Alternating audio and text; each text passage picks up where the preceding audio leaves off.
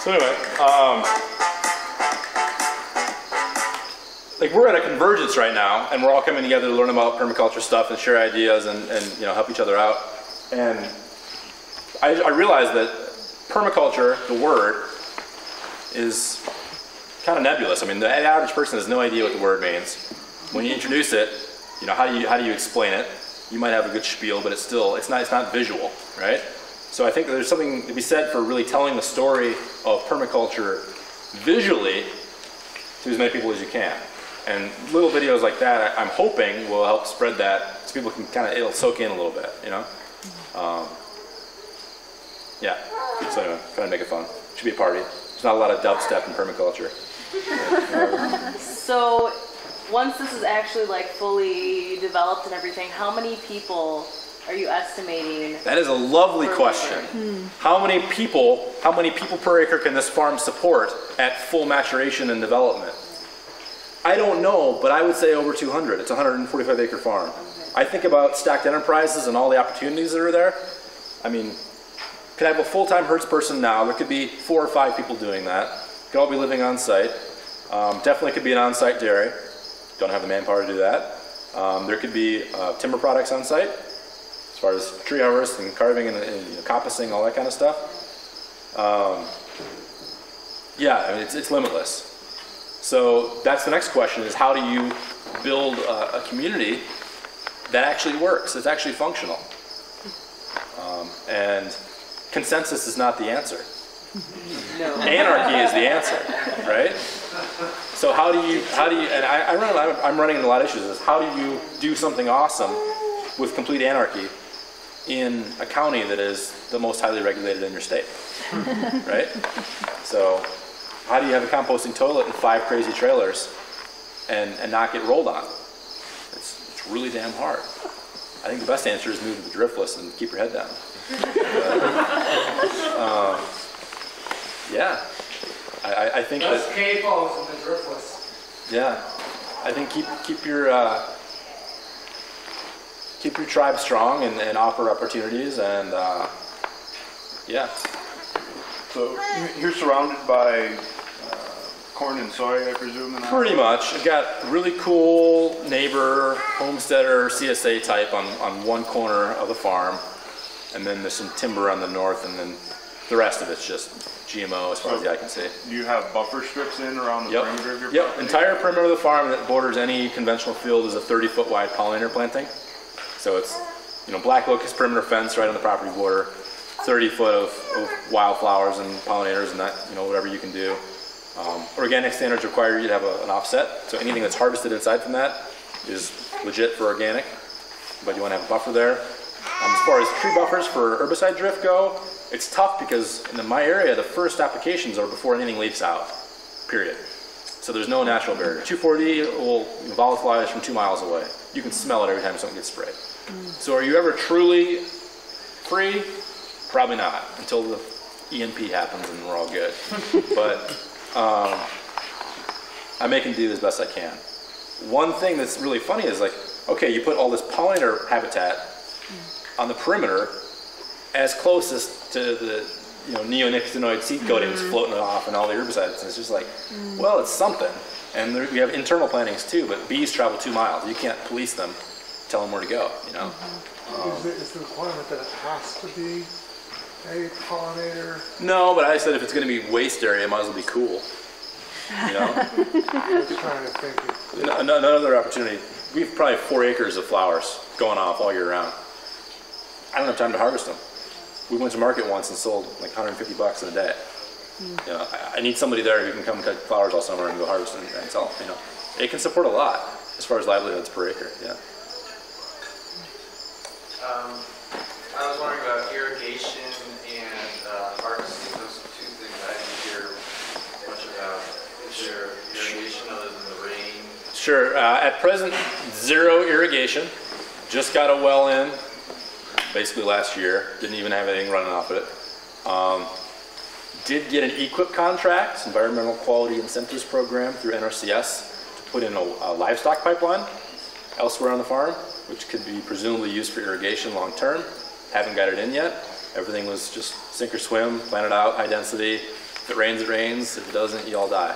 What are the animals? Yeah. We're hauling water, which is the shame. We've got a portable water tank where we'll fill them up and then drive it up to them.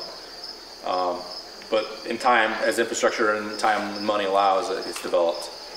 Yep. What about harvesting? You said you mentioned mechanized.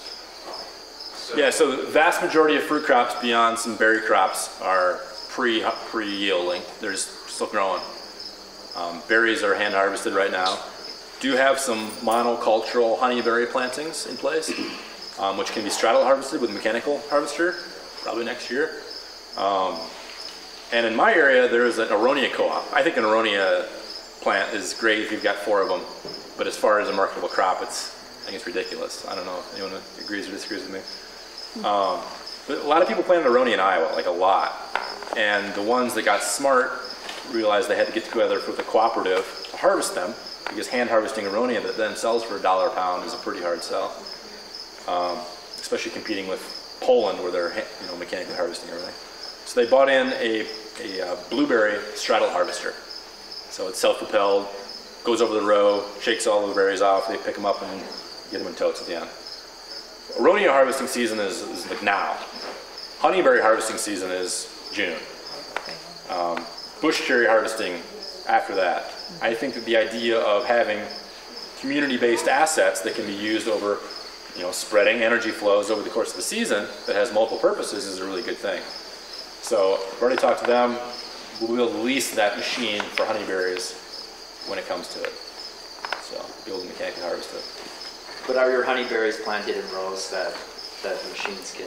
Yeah, some of them are. Most of most plants, as far as like a numbers basis, are very much in rows monoculturally. I do have a lot of them interplanted in these crazy curvilinear polycultures. Yep. Those will have to be hand harvested and/or really damn great pig food. But yeah, the other ones can be straddle harvested. Yeah. You have a lot of diversity here. Do you know top 5 things that you think is going to get you the most return on investment? Yep, and that's definitely put some time into that. So I'm just going to talk real fast here. So when you run enterprise budgets, which is the way of looking at any crop and saying, okay, here's what it's going to cost to put it in, here's what expected cash flows output are. Most of them are prepared by academic, extension agents, right? And it's all monocultural. It's like, okay, 1 acre of chestnuts or 1 acre of apples.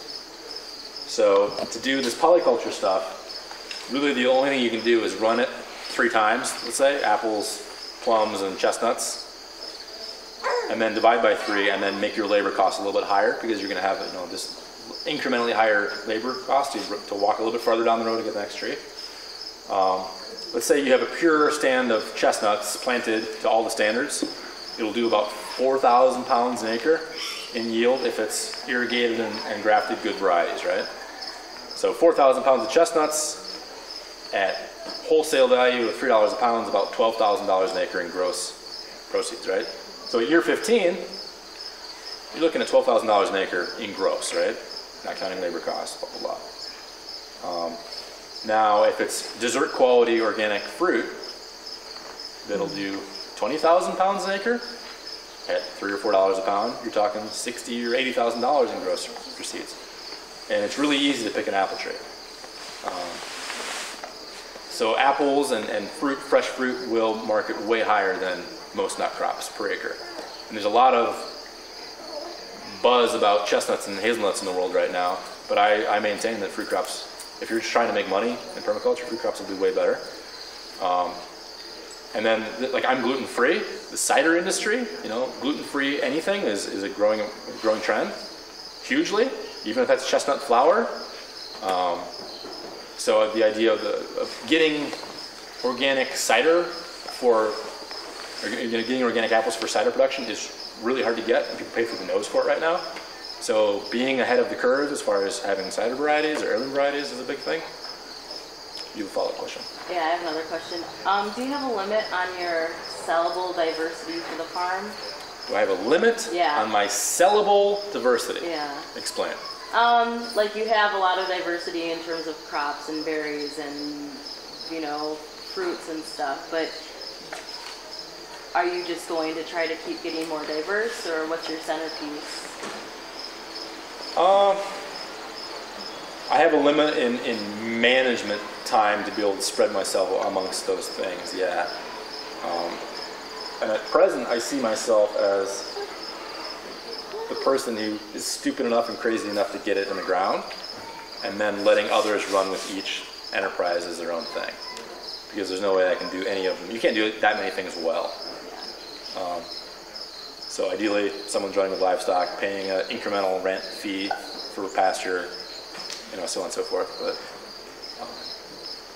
in 10 years, ideally, I see a non-farm cidery, marketing grass-based livestock at scale. Yeah, that's the thing I see.